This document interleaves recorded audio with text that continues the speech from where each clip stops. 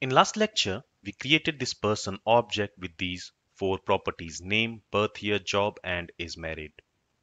Now, what we want is we want to access these properties and use it in our program. To access the property of an object, there are two ways in JavaScript. We can use dot notation or we can use square bracket notation. So let's see how to access the property of an object using these two notations.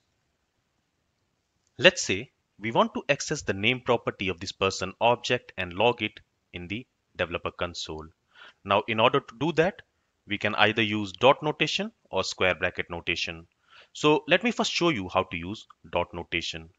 The syntax for dot notation is to use object name dot the property name. So if you want to access the name property, then first you will have to use the object name, which is person dot the property name, which is name.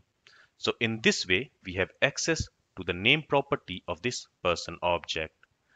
Let's store the value returned by this name property in a variable, and let's simply call it n.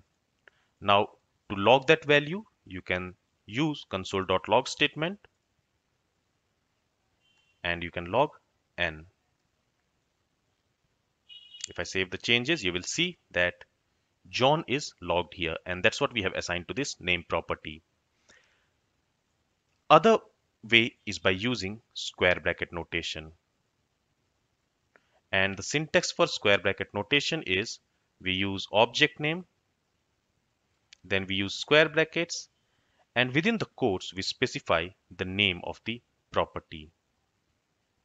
So let's say we want to access this birth year property of this person object.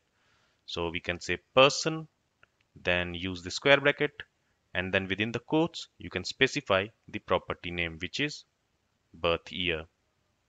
So in this way, now we have access to the birth year property of this person object.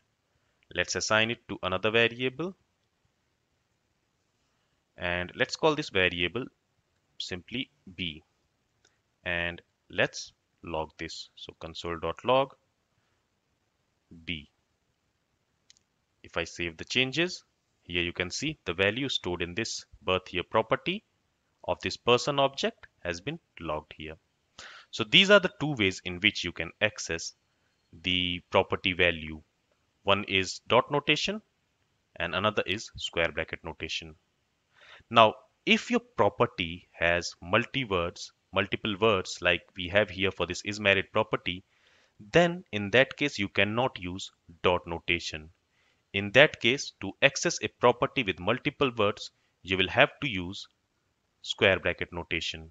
So let's try to access this property using square bracket notation. And for that, again, we use the object name, which is person in this case. We use square bracket, and within the quotes, we specify the property name. So the property name is married. Now let's log the value stored in this is married property. So let's say console.log, and let's simply log the value of this is married property.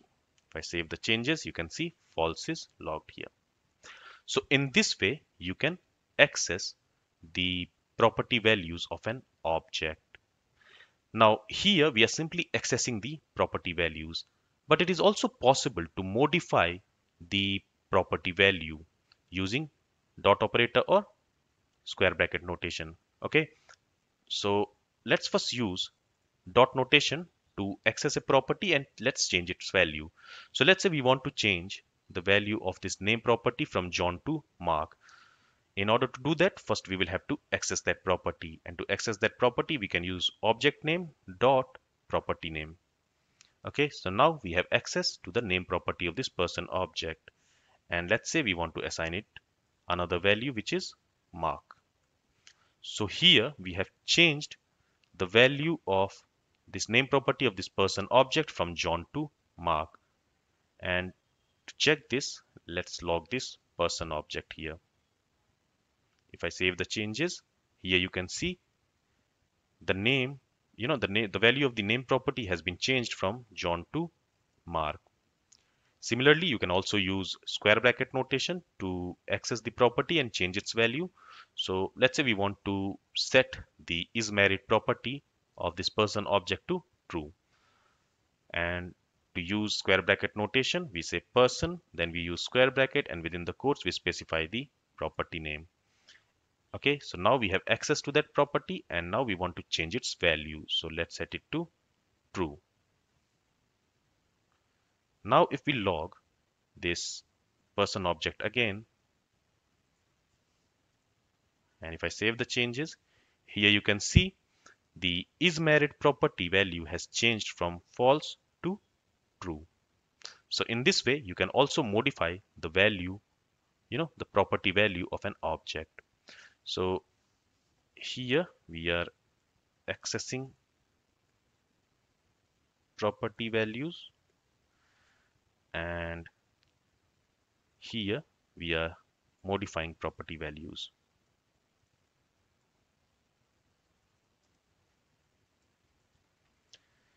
Now, this person object currently has only 4 properties. Now, it is also possible to add new properties to an object outside of it. So, for example, here we have 4 properties, and if we want to add a new property, we can simply go ahead, use comma, and then add another property. But it is also possible to add a new property after we have created the object.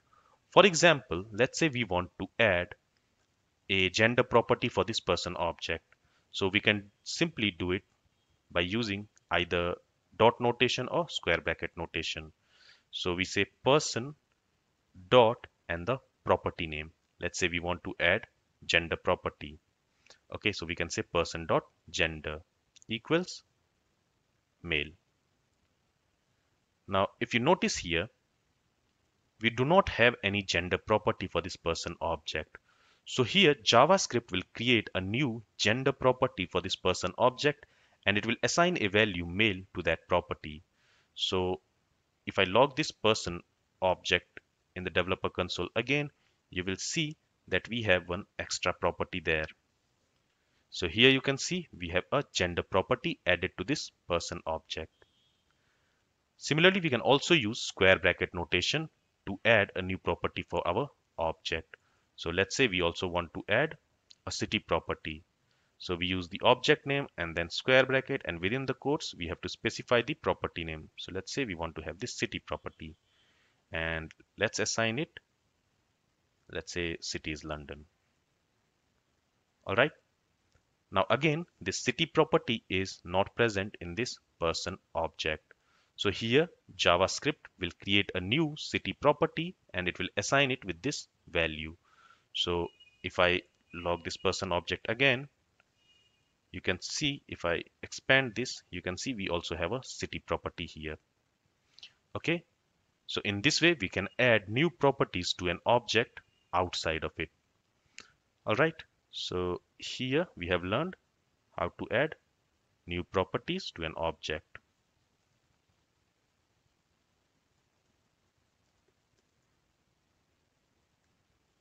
Okay, so to access a property and to modify its value or to add new properties, we can either use square bracket notation or dot notation, as we have learned in this lecture. So there are two ways to access an object's property, one by using dot notation and second by using square bracket notation.